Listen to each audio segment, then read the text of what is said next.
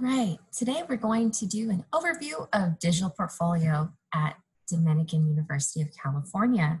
The voice you're listening to is Christina Mays. I am an integrative coach and our digital portfolio specialist. Now, my goal is to hopefully convey to you the importance of telling your story, but how? So we're going to discuss the value and purpose of a digital portfolio, how to access resources and support, and ultimately get you started on creating your portfolio. The Dominican experience has 4 elements: integrative coaching, community engagement, signature work, and digital portfolio. Let's take a look at what is a digital portfolio. Hi, I'm Alyssa, and this is your digital portfolio. Great. What is a digital portfolio? It's a personal website that you build over time. Through your collected work and reflections, a digital portfolio helps you tell your story. It also helps you learn. 70% of college students nationally agree digital portfolios help them make connections between ideas. You'll post things like projects you are proud of, your education and career plans, and experiences in and out of the classroom. So what about my dog? Probably not your dog.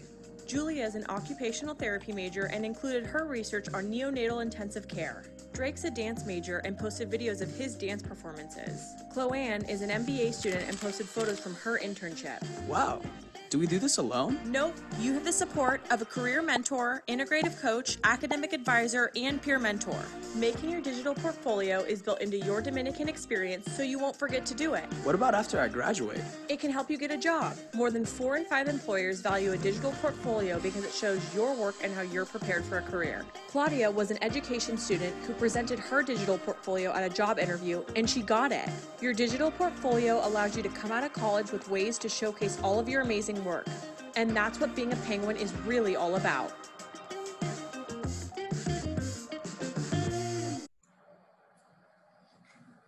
So now that we have a kind of like really fun idea of a digital portfolio and how that can translate for all of our different students and all of our different programs, I think it's also nice to consider how the student is at the center of our design, in the sense that we have digital portfolio built in to different experiences in and out of the classroom. So for example, we have some college seminars, navigating college, life skills.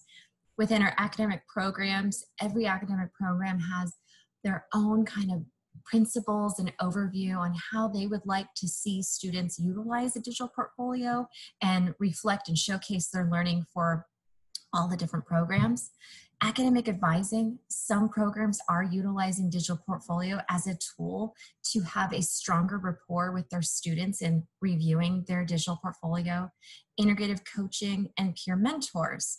We're like the cheerleaders to cheer you on. If you want feedback, we have drop-in virtual hours to support your development over time. So let's take a pause and consider, what does it take to be successful? Who is invested in your future? And who knows your story? So up to this moment right now, who knows your story? Who knows that life that you've lived up to this moment? Who knows the knowledge that you know? Who knows your experiences? At this moment in the overview, I'd like you to pull out a piece of paper, or maybe you can type this digitally on your computer, to just note down in these 4 areas: your purpose, why you're seeking to complete this college degree, support, who has supported your success to get here, showcase, what is one thing that you're really proud of achieving up to this moment in your life. And then let's reflect. What did you learn about yourself with that achievement? So at this point, you can pause the video and just take a couple minutes just to jot down some keywords in these areas.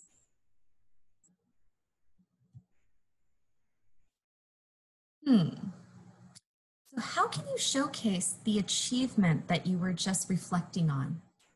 How might you demonstrate what you learned from that experience? So here's just a very elaborate overview of all the different ways you could showcase, whether it be an academic experience, lab or research experience, skills, awards, if you're planning to be a teacher, teaching experience, internship, work, leadership, volunteer, experiential.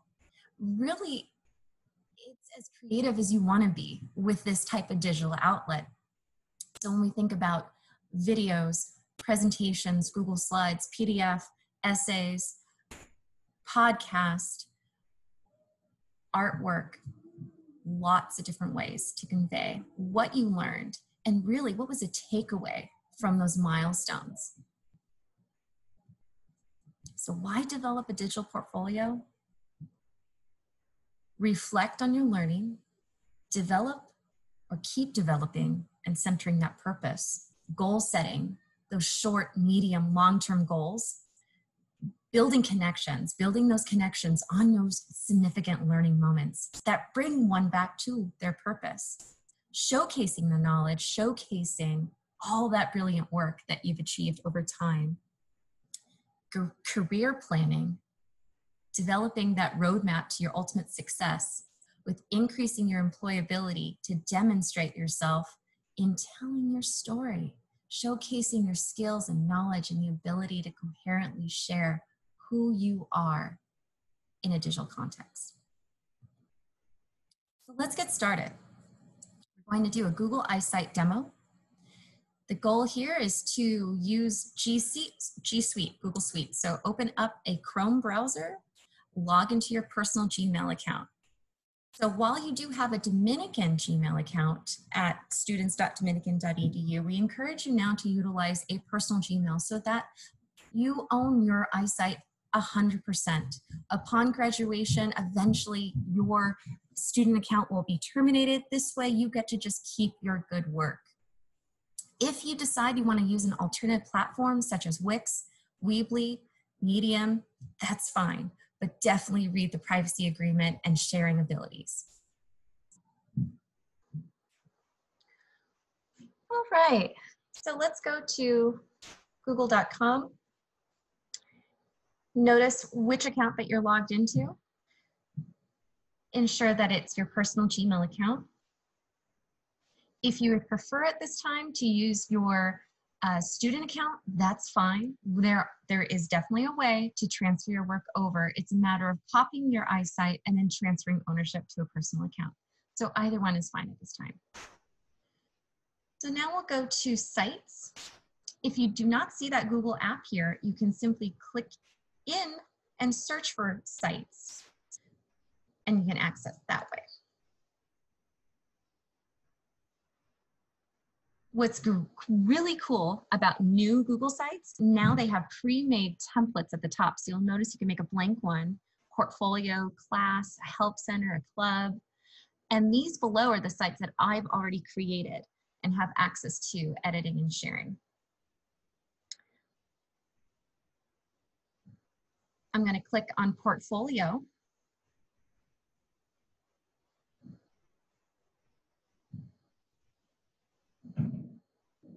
And now we have a sample kind of generic layout here. At the top, we're going to add our first and last name. I'm going to add test 2222. All you need to do is do your first and last name. I'm going to add our first and last name here.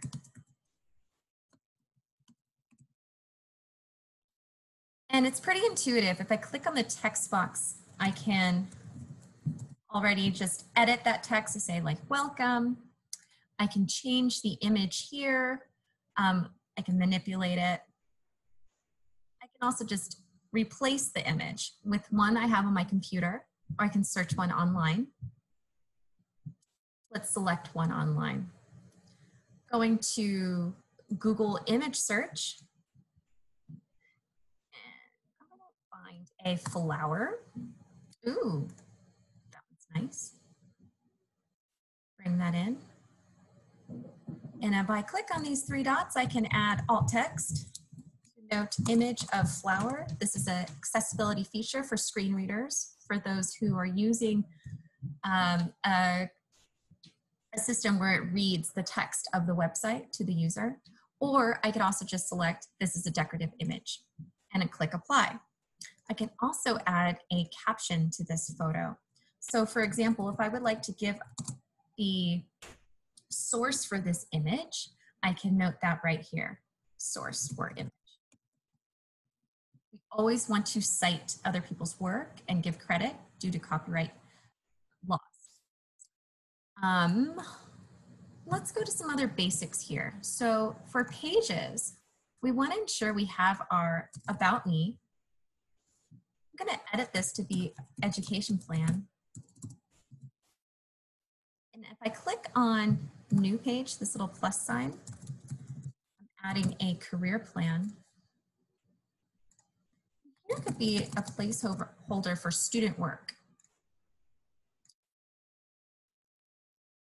Now notice there are different pages here. We have our home page, we have the About Me, and each section that was part of that initial template is still kind of there with some placeholders. Education plan, plain, student work, and then career plan. Now these can move around. So if you decide to change the order, that's fine. And if you want to move something to create a subpage, I can move this career plan and nest it into the education plan, or I can move it back out. I can also add a subpage by right-clicking and adding a subpage, and I can just add my resume. Now how this translates at the top, you'll notice that there's a drop-down now for that resume. If I go back to our home and scroll down, I'll show you where you can put a footer now, which is another cool feature. So you can put your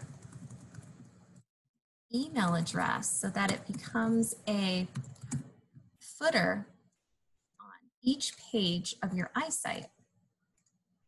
So notice how I hyperlinked. So now when someone clicks on that, they'll be able to click right into creating an email with me. And I'll show you if I go to the About Me page, we now have that footer there. Now let's play a little bit with themes, just for a soft introduction here. Here are some pre-made thematic layouts. So if I click on vision, level, impression, you get a sense that the text changes, like the feel.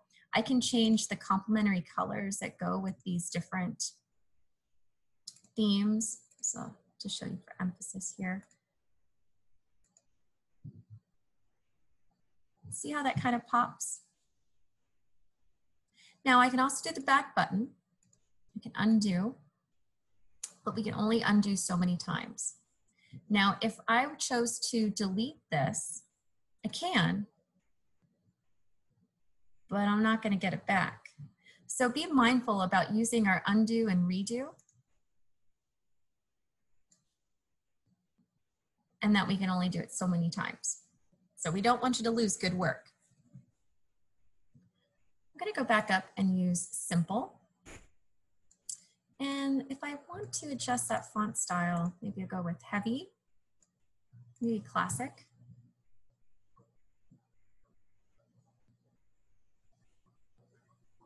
Great. So now we have like the basic skeleton of our site.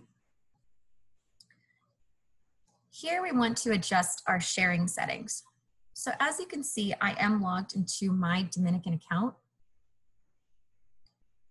If I change here, so if you're in your personal Gmail, you will not see Dominican. This is only if you're logged into your Dominican account. So if I go here, I'll go to anyone with the link. So anyone with the link can now access my Google site. If it was restricted, so let's say I had it as Dominican,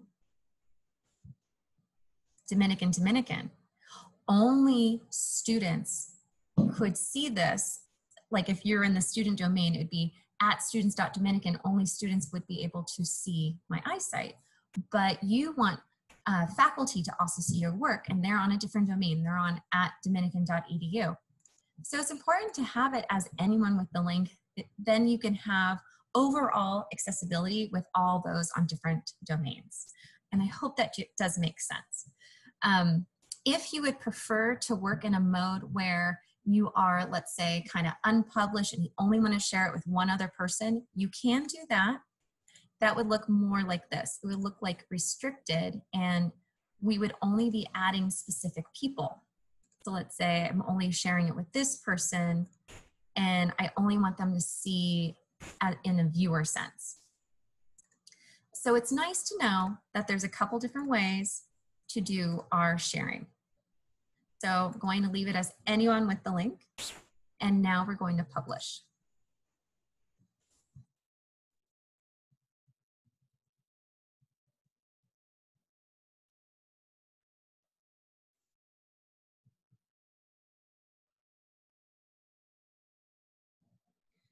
And one of the key takeaways here is that I want to ensure that you grab the correct URL to share with others. So we do not want to share something that looks like this that ends with the word edit.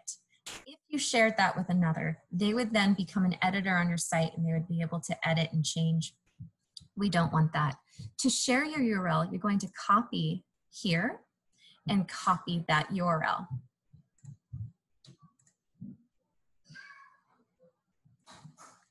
So if I go up here and paste that URL,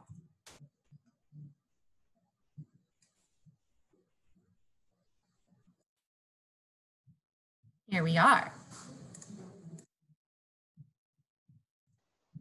Okay, so now we have our published site. Let's upload a few things. So to insert, let's say, an essay, with using Google, we want to, let's say, upload a PDF to your Google Drive, and we can insert directly from our drive.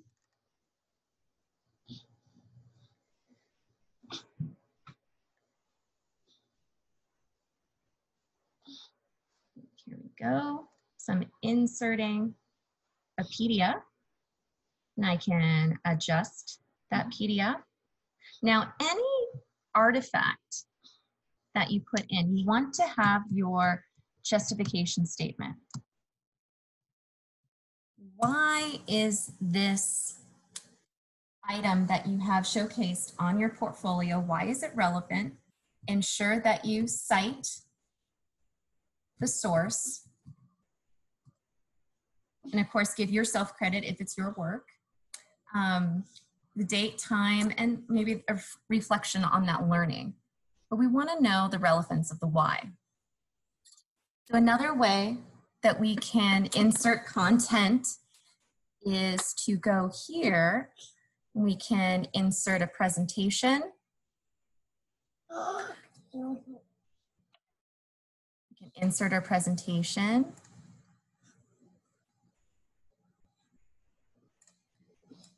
So note the title. And what's also fantastic is that we can get a sense of what this looks like preview mode before we publish. So we can see that presentation, we can see that work. And let's say this is a 27-page essay. Your viewer can click here and pop out that attachment. Make sure that you have the sharing properties on this document within the Google Drive updated with the sharing settings so that we can read your good work. So I think that looks good. I'm going to move into publish mode. To this publish mode, we can see what the edits are going to look like, and then go ahead and move to published. These layouts right here show you that you can incorporate some pre-made layouts too on the side that you want to highlight. It's really cool, very usable.